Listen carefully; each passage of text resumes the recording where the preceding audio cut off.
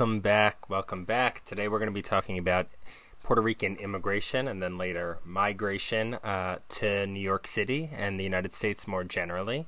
It's important to remember throughout this episode that today Puerto Rico is still a colony of the United States. However, they're included on this conversation for two reasons. One is because before the United States colonized Puerto Rico and took it from Spain, there were immigrants from Puerto Rico to the United States, and they're going to be discussed shortly. The second reason is because, like immigrants from all over the world, even though they're doing so as migrants, they are leaving conditions of political persecution, economic suffering, sometimes state-sponsored violence, and they're leaving Puerto Rico, coming to New York City and the United States more generally in search of a better life, which is true for all of the other groups that we've discussed so far.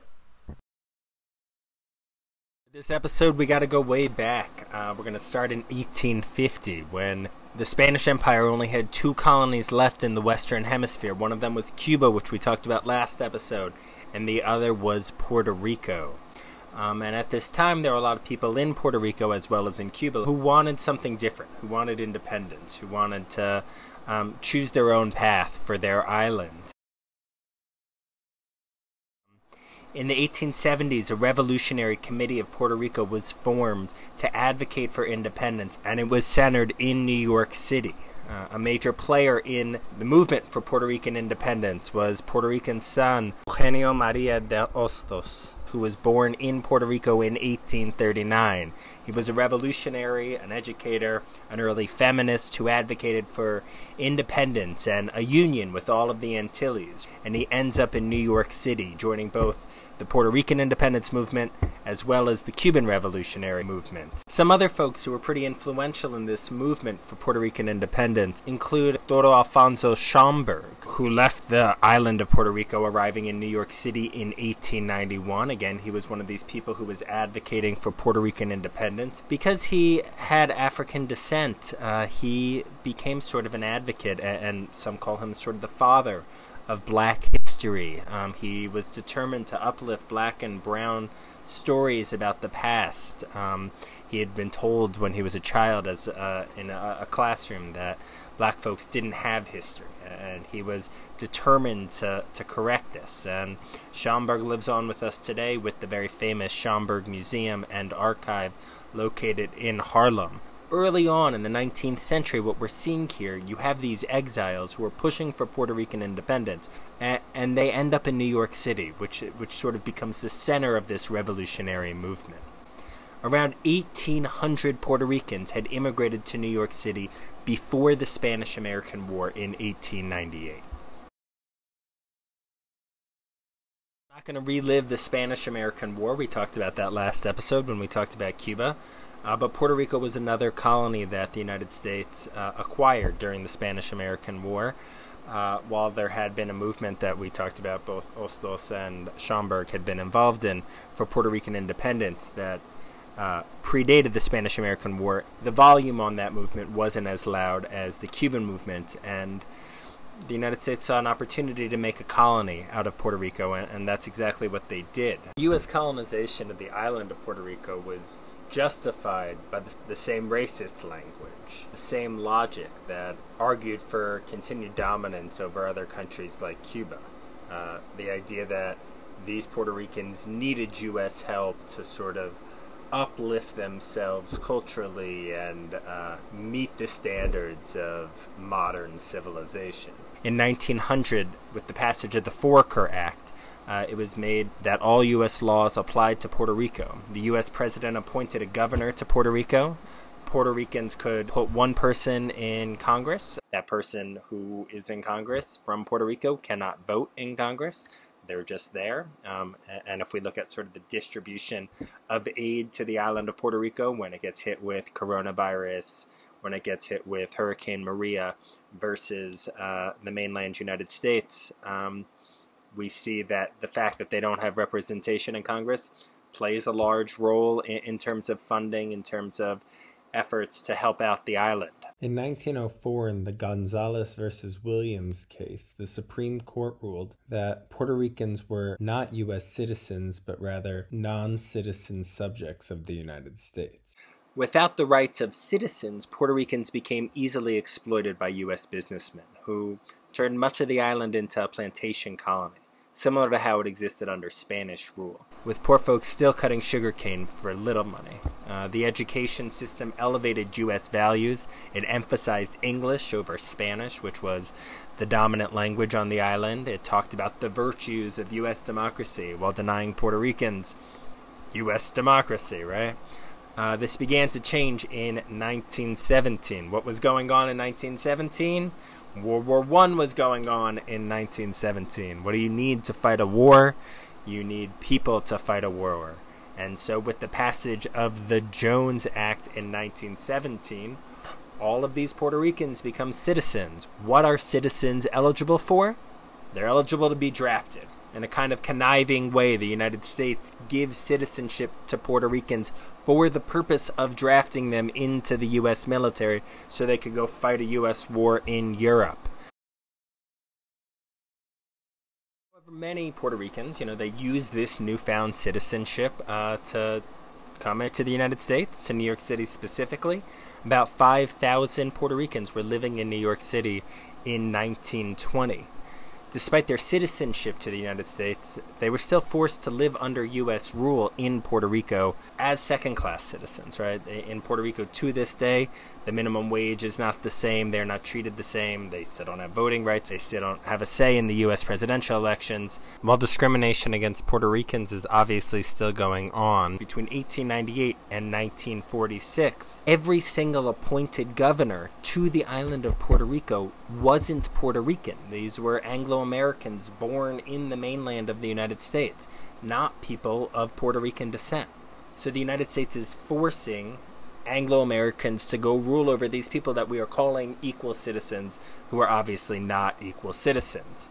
So what happens when you treat people and you tell them they can't rule their own country? They oftentimes rebel, and this is what happened in Puerto Rico. A nationalist movement gains prominence for Puerto Rican independence during the Great Depression. As a colony of the United States, Puerto Rico was hit extremely hard, similar to events like Hurricane Maria or coronavirus. Puerto Rico becomes an afterthought. Times of economic distress lead to revolution as well. In the 1930s, an independence leader named Pedro Albizu Campos organized an island-wide agricultural strike to improve wages for Puerto Rican workers. Campos was the first Puerto Rican to graduate from Harvard Law School, so he wasn't just some Puerto Rican that could be easily dismissed by U.S. authorities.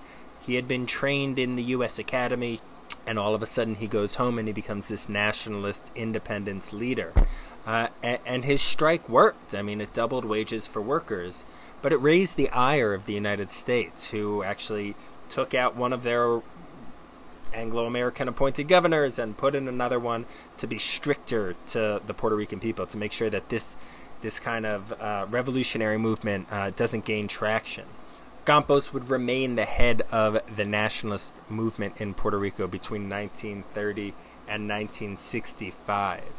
A guy named E. Francis Riggs, he comes to manage the finances of the island, and he said of Campos, if Campos, quote, continued to agitate the sugar workers, there would be a war to the death. The independence movement develops even further after World War II. Why would it develop further after World War II? Well, what was the United States doing in World War II? We were fighting the Nazis. What did the Nazis represent? They represented white supremacy, right? We were defining ourselves in opposition to white supremacy, and here we are dominating a foreign group that we have described in the past as being childish, as being barbaric because of their ethnic composition. People in Puerto Rico, 100,000 of whom went and fought in World War II, they hear this contradiction. And just like the civil rights movement, it's beginning to explode in the 1940s because of kind of the hypocrisy of the United States stance versus the Nazis, and then its own white supremacy at home. In Puerto Rico, you have a rising. It's not a coincidence, then, that in 1946, the first Puerto Rican governor is appointed to the island on a permanent basis. And starting in 1948, Puerto Ricans are given the right to vote for their own governors. However, the FBI was all over Puerto Rico suppressing the independence movement. They saw this guy Campos and they said, yeah, we'll give you some rights. You're allowed to elect your own governor. But this guy Campos and his nationalist movement, they're terrorists. And that's sort of how they were described. U.S. forces and their local Puerto Rican police allies, they cramped down on this national movement. In Ponce, a major city in Puerto Rico, 21 Puerto Ricans are killed for peacefully protesting after Campos is arrested. He will spend much of the rest of his life in jail starting in 1950 because he's seen as a threat to the U.S. authorities. And while they can't really pin him down for committing a crime, he's arrested, he is tortured by U.S. authorities. But the Puerto Rican nationalist movement, it doesn't die. 2 Puerto Ricans from New York City, they are so mad about the treatment of Campos and the nationalist movement and the treatment of Puerto Ricans generally that they tried to assassinate President Truman. In 1954, Puerto Ricans tried to assassinate U.S. congressmen, 5 of whom were wounded. Campos got blamed for this, despite no evidence. He would spend about 27 years in prison for organizing against the United States government. At the same time that this is going on, the United States is trying to reform the Puerto Rican economy to the benefit of U.S. businesses, certainly. The idea was they were going to industrialize the economy. They were going to depend on cheap Puerto Rican labor to work on new factories. This shut out many Puerto Rican businesses, and it undermined a lot of Puerto Ricans' ability to earn a living wage. So what do you do if you're a Puerto Rican? Well, you got to find someplace else to live, and that's what a lot of them did. Between 1940 and 1960, the Puerto Rican population in New York City went from 61,000 to 613,000. Now, the New York City mayor, he is campaigning for these Puerto Ricans to come to New York, but he's campaigning in sort of messed up reasons. He says these Puerto Ricans can provide cheap labor for U.S. factories. And in many ways they do. Even though they were U.S. citizens and they were born U.S. citizens, they become this next class of immigrant labor, forced to work the worst jobs for the worst pay, replacing in the factories as Italians and Jews and Irish and Chinese move up the economic ladder. Puerto Ricans come in and they take the lowest paying jobs. Their migration throughout the city is widespread, but some places that they populated pretty heavily was, of course, Spanish Harlem, which had been Italian Harlem, but starting in the 1940s became identified with this new wave of immigrant, largely Puerto Ricans. They became dominant in the Lower East Side, which used to be Jewish and other low-income immigrant communities. They are replaced by a Puerto Rican population. The South Bronx and Bushwick also became centers of Puerto Rican culture, as did smaller communities in Williamsburg, East New York, Brownsville, Coney Island, Red Hook, and Sunset Park, as well as some parts of Staten Island. Newly arrived Puerto Ricans, they struggled with poverty and discrimination. Not unlike other groups, they faced signs that read, "No dogs, no Puerto Ricans allowed." The poverty and the conditions that these Puerto Ricans faced was overwhelming, as described by Iris Morales in this clip here. We shouldn't even call it housing. We should have called it the rat holes that our people come to live and die in. We can't call this housing. We just call them dumps. Roaches live with you. They don't pay no rent, but you do. Your children eat lead poison paint.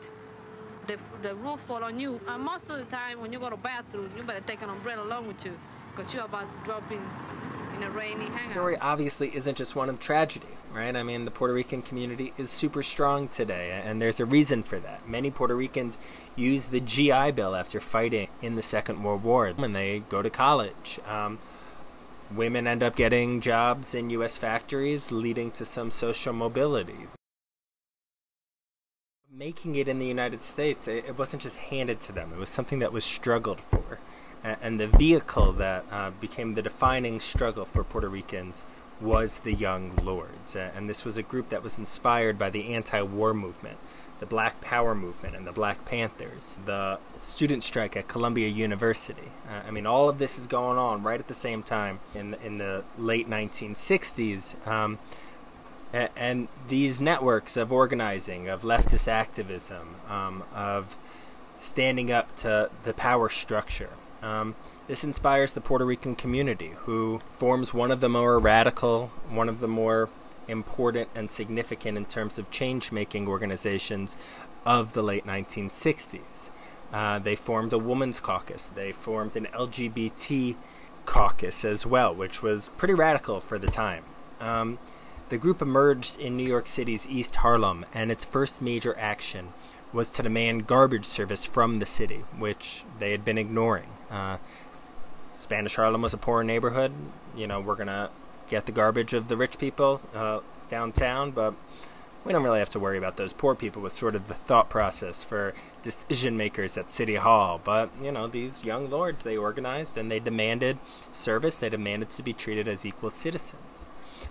A later action is when they, and perhaps their most famous action, is when they took over the Spanish Methodist Church in Spanish Harlem. And they created a community, an educational center for the people. I'm going to allow Juan Gonzalez to explain, because he was the Minister of Education for the Young Lords. Because this church is not open at all during the week, and what we ask you for is for space, that's all. We will supply the manpower, we will supply the food for the children. All we ask is for the space of this church, this community. Now, we don't think that you people are our enemies. We do think that the reverend who called the police in, who has had the police here every day since we've been here and would not allow us to speak, that reverend is an enemy, because he does not serve the poor people and he does not help the poor people of this community. Juan, set the scene for us. We occupied the church for 11 days and established all of these various programs before finally 105 of us were arrested, called in by the New York City Police Department. But in the process, the People's Church became sort of a liberated zone. It became an area where we attempted to implement a lot of the social programs that we believed were necessary for the Puerto Rican Latino community. And it also became a place of political ferment, and many of the people who would later become leaders of the Puerto Rican community were either participants in that occupation or supporters of the occupation. So it became sort of a seminal moment. The main thing that we're clear on is that it's such a simple thing to give us space. And now that we've gotten into this church and eaten here and been here for hours, we know what a big place it is. It's incredible, the space in this church. All unused, you know, never open to the community. And it's just incredible to us how such a simple thing like granting a space has resulted in so many heads being busted and so much trouble in East Harlem. And it's amazing to us how people can talk about, you know, Jesus, who walked among the poor, the poorest and most oppressed, the prostitutes, the drug addicts of his time, that these people can claim to be Christians, right? And they've forgotten that it was Jesus who said that it is easier for a camel to pass through the eye of a needle than for a rich man to enter the kingdom of heaven. And they forget that it was Jesus who said the last shall be first and the first shall be last. And they forget that it was Jesus who said, feed the hungry and clothe the poor. And this is what we're after. We're after following the tenets and the spirit of Christianity, not the letter of Christianity, of those Bibles that have perverted Jesus' real revolutionary and social consciousness. Well, the local minister was definitely opposed, because he was actually a Cuban refugee from the Cuban Revolution and therefore had distinct ideas about what social change meant. But the church hierarchy, the Methodist church hierarchy, eventually sided with us, dropped all the charges, and pretty much made peace with the Young Lords in the years that followed. What the Young Lords demanded was community control. They wanted freedom for political prisoners, people who were following in the tradition of Campos. They wanted independence for Puerto Rico. They saw the United States as a colonizer. Without independence, they thought they would never be free. And if we look at Puerto Rico today, I mean, if you were born in Puerto Rico, you remain a second-class citizen. You don't have voting rights. You don't have the same economic freedoms. You don't have access to aid from the U.S. government when you need it in the same way that other people in the United States do. While not all of their demands were obviously met, they did make some fundamental gains, including the development of a bilingual university in New York City, which is known today as Hostos Community College. It is one of 8 colleges that formed during this period of radical demands made by leftist groups saying we want to control sort of our education. Hostos began as, and remains to some degree, a bilingual educational institution. It is the only one of those 8 that remains today.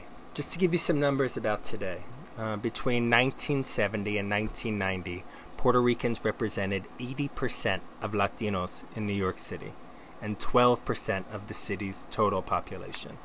While these demographics have shifted some as Puerto Ricans move elsewhere in the country, Puerto Ricans remain a dominant force in the Latino community of New York City. They still represented 8.9% of the city's population in 2010 and 32% of the Latino community. Many of the gains for Latinos are thanks to some of these movements started by Puerto Ricans.